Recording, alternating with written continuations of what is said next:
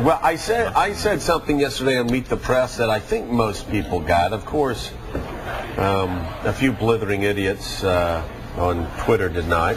Thought I was actually criticizing the president and his Cairo speech. But here's what I think happened. I think and there are others who agree with me. I think the Cairo speech so spooked the mullahs in Iran, and they saw that the Obama speech in Cairo had an impact on the elections in Lebanon, that since this was a bag job, they were going to let the moderate win, sort of project a more moderate face of the world because they want to be accepted in the world. But after the president's speech, they said, no, we're not going to give this guy any credit for reforms in this country. And I see that as a positive. I think President Obama's challenged tyrants in Iran and across the Middle East.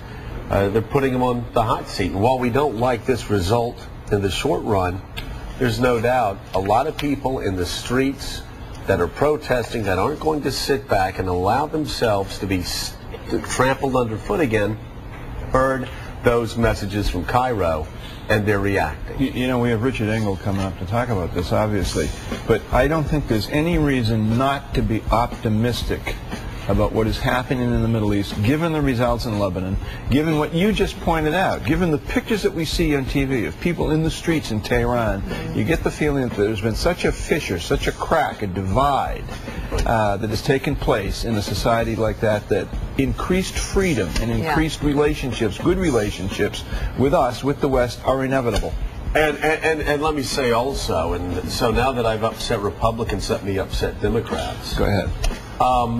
The fact that there is a democracy, though it is chaotic in Iraq right now, the fact that a democracy is next door, that they vote on free elections, even though it's messy and ugly, that is not a fact that goes unnoticed in Iran.